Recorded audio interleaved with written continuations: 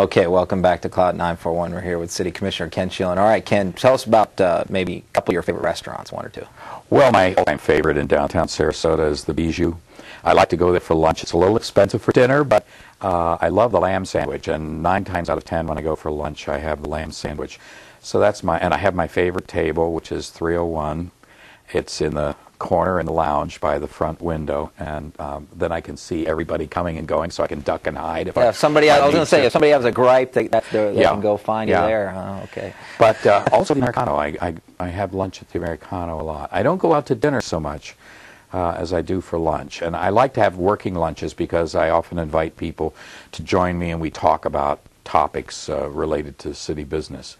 Tell us about a hobby that you may have that might surprise somebody. Well, I mentioned theater. I have a degree in theater, and I'm on the board at the Players Theater. And I really have a strong commitment to the arts. And I've worked with Russ Crumley, who's the new executive director of the Arts Council, and Michael Edwards at the Oslo, and Richard Hopkins at Florida Studio Theater. I want to encourage the arts. And I've tried to use the leverage that I have as a city commissioner to encourage these people. And if they have a project, one project that I worked on was affordable housing for visiting artists. You know, we had some really lousy apartments, and many of these groups, like the opera, need housing for these people who come into town to perform here. And as a consequence of that, the Oslo eventually raised $1 million and bought 10 brand new condominiums for use for their visiting actors, so that they would have a decent place to stay in Sarasota and would be happy to come here. And Florida Studio Theater is going to be building, I think, 6 or 8 apartments in the Rosemary District off Central Avenue. Yeah, Sarasota sort of carved out a niche as an artist community, and is that one of your priorities to have? Well, it's actually our industry. It's the strongest industry. There's a very interesting statistic that I recently learned, and that is that the number of people, or the ratio of people engaged in the performing arts in Sarasota matches that in Manhattan. Wow. So it's a very important industry to us, and I think it's something that we can focus on as we try to pull ourselves out of the economic downturn that we're in. We have a resource already. We need to brand it and build on it. Okay. Now, the city commission races are nonpartisan. Right. They're not Republican, Democrat. Do you agree with that? And if so, why? Why do you think that's a good idea? I think as long as we have the form of government that we have, the commission manager form of government, that it probably is the best way to have these races as nonpartisan races. This form of government is designed to diffuse the concentration of power, and so the nonpartisan character of the individual races fits with that. I think if we change our form of government, then that may well change. You mean with the strong mayor proposal? Well, you mean what's on the referendum? Yes. On the ballot tomorrow? I don't see it as a strong mayor proposal. I actually see it as a weak mayor proposal, right, because the mayor doesn't even have veto power. I guess I should say a mayor. A mayor, an elected mayor. Yeah. But I think at some point, if we change our form of government, then we may want to consider making these partisan races, because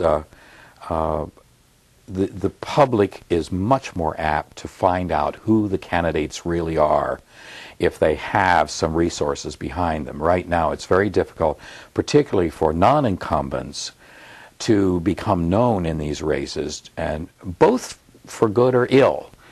You know, it's one of the things that I've noticed in the candidate forums with the 8 candidates, 9 candidates actually we have, one we've never seen. It's very difficult for the public to know who these people are, right, because they get a very small snapshot of their positions in these candidate forums, because there are so many people in the race, and they aren't able to do much outside of these candidate forums in terms of mailings or television commercials or newspaper ads, so that the public gets a clearer picture of them. Real quick, what's your position on the elected mayor and expanding the city commission to 7 members? Well, I've taken the position as a sitting commissioner that I should not be telling the public how they should be governed. I think the public needs to tell us. particularly if we oppose, as four of the commissioners have done, because it makes it look like we're protecting our own territory, our own interests on the commission, and I don't think we should be protecting ourselves. I think that's a decision the voters should make about who and what we are. There's been some criticism recently that I've read, particularly in the Observer, about the city manager, Mr. Bartoletta, that he's too low profile, he's too disengaged from the community, you don't really see him around town very much. Would you agree with that, and what do you think the role of the city manager should be? Well, the city manager is the professional, the experienced and trained professional who is supposed to operate the government on a day-to-day basis. And the city commission is supposed to be the face of the city government, it's supposed to be the policy makers, provide the vision and the direction for the city government.